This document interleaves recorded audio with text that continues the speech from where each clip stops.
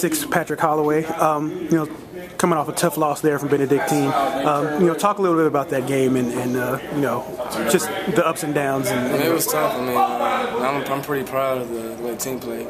They worked hard. They was down on the boards. It was aggressive, sometimes too aggressive, I guess, fouling out. But I'm proud of the way the team played. I think I let the team down a little bit, but overall, I'm proud of the way the team played.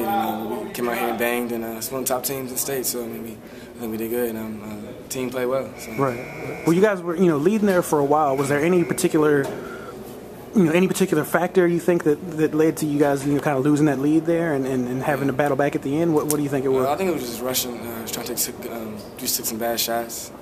So I want to put myself in that too, but we all took some bad shots, and we think we were trying to force it, just trying to get the biggest leads we can, and that hurt us in the end because we didn't value possession, and they did, and it came back to bite us. So.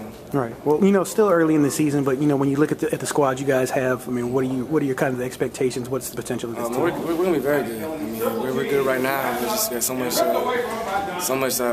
space to get better. So much room for improvement. We're still a young team. We have only one senior.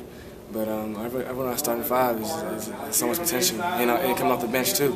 We're going to be good, and we're definitely going to be hard to compete with other teams. We're going to be able to compete with the top teams and beat them. So we should finish our season very well.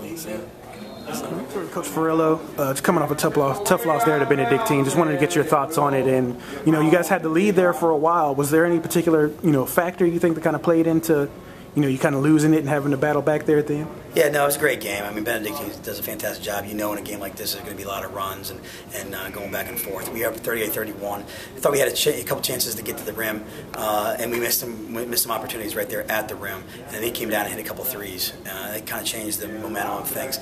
Also, we got in foul trouble, and they were able to drive the ball and get us in foul trouble. I had 4 guys with 4 fouls or more at the end of the game. So they shot 19 free throws there in the second half, and I thought that was a big difference in the game for us. They were aggressive and were able to get to the free throw line.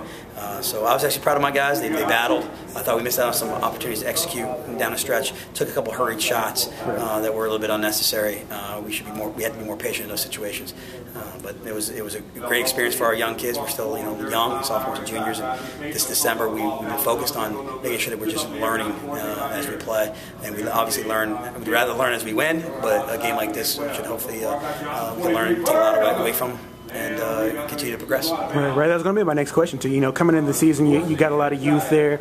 Through these first couple 5-6 games, how's everything looking? How do you feel about kind of the potential of this team? December is about it's the process and getting better. I like to see more maturation. You see us be better, more fundamental defensively, and understand the value of every possession. So we've been working on that. We came off a great road win in the WCAC last night against St. John's. Very tough to win in our league, especially on the road. So I was very proud with it, but we grew up a little bit this week, and hopefully we can continue to grow. Right. And who's up next for you guys?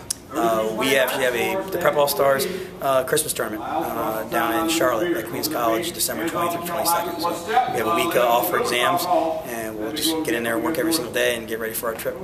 Okay. Thank you very much, Coach. You got it.